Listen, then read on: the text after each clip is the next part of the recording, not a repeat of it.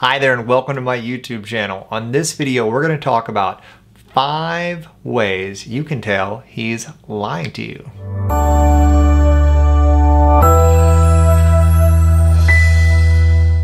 Hi there, this is Matt Shaffer, your empowerment, connection, and relationship coach. Welcome to my channel, and today we're going to talk about five ways you can tell that he's not being honest with you.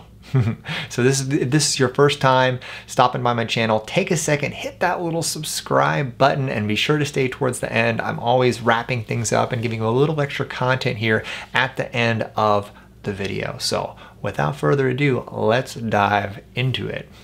All right, so the first way that you can tell that a man is lying, and this is a classic one, is that he tells you too many details, right? He has a TMI issue. So this can look a lot of different ways. But if he feels like, if you ask him a question and he feels like he needs to tell you the entire story, like a narrative of all the things he did and all the places he went and all the people he talked to, and maybe he even says, well, you could reach out to, this person and whatever. If he starts like giving you alibis and he really feels like he's trying really hard to sell you on a story, that's not a good sign. Right? If someone's telling you the truth, they're going to be very clear with you on, this is where I was at, this is what I was doing, it was no big deal. Right? They're going to be very relaxed about it. But if someone is giving you too many details, like, well, I went to this bar and I was hanging out with Harry and with Dick and we were, having some beers, and then we went to this other club and we did this.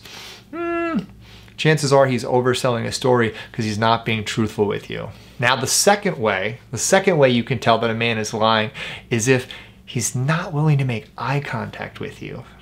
Now, I know this isn't necessarily a tell, because some men just have issues with eye contact in general, but if your man has no problem with eye contact otherwise, and then all of a sudden when you get into a situation where he's explaining to you where he was at and what he was doing, and all of a sudden he's looking away, or when he gets to a certain point in the story, he sort of breaks eye contact and he's looking away, that could mean either that he's lying to you directly, or he's trying to think of a story. Like a lot of times when people go into thought, they look away because that's just a way that they have to do to think about things, right? So if he's breaking your gaze when he's either trying to come up with details and come up with a story, or he's actually feeling subconsciously guilty about the fact that he's not being truthful with you, because unless he's a full-blown sociopath, a lot of men will actually feel bad about the fact that they're lying, which is why they won't be able to maintain eye contact with you while they're doing it. So look for that. Look for whether he's able to keep your gaze or not as you're asking him questions and he's giving you answers to them. Now, a third way to tell that a man is lying is if he gets very defensive.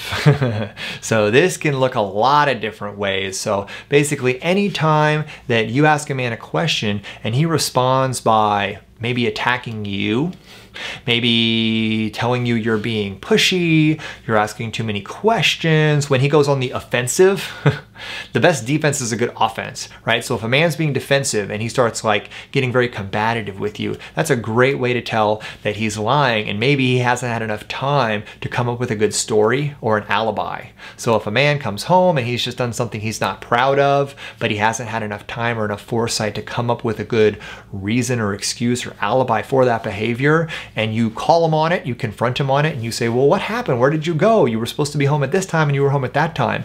He panics, and instead of telling you a story, because he hasn't had time to come up with one, he's gonna just be like, well, why do you have to ask me so many questions? This speaks to a larger problem that we're having in our relationship, right? He wants to put you on the defensive because that will buy him time to come up with a story, or maybe he'll get lucky and you'll just let go of the matter altogether. Right? Another way that he'll do within that whole framework is he will gaslight you. Now, this is a classic technique that narcissists use and a lot of men use, where they want you to feel wrong, or they want you to feel crazy for asking the questions. So they might say something to the effect of, why are you so paranoid? Why do you always feel the need? Like, have you ever looked at your trust issues? Like, why can't you just trust me at my word for what I'm saying? Like, I'm so tired of you consistently, making me feel bad about the fact that I want to hang out with my friends.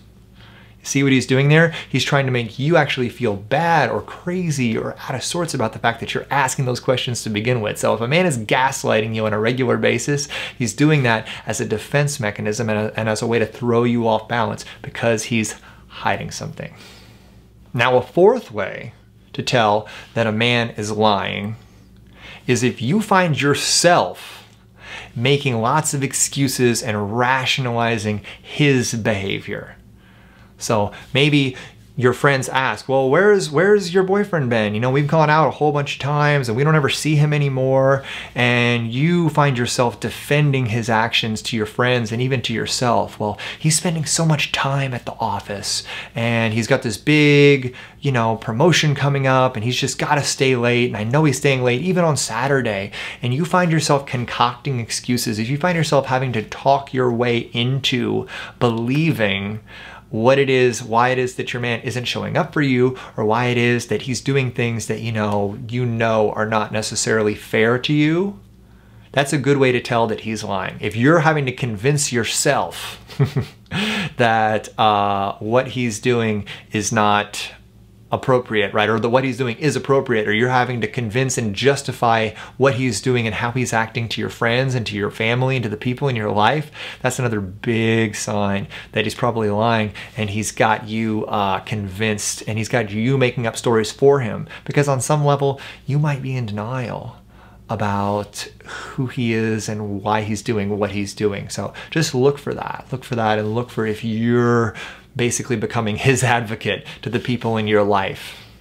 And the last and most important and most telling way to determine if your man is lying to you is if it doesn't feel right to you.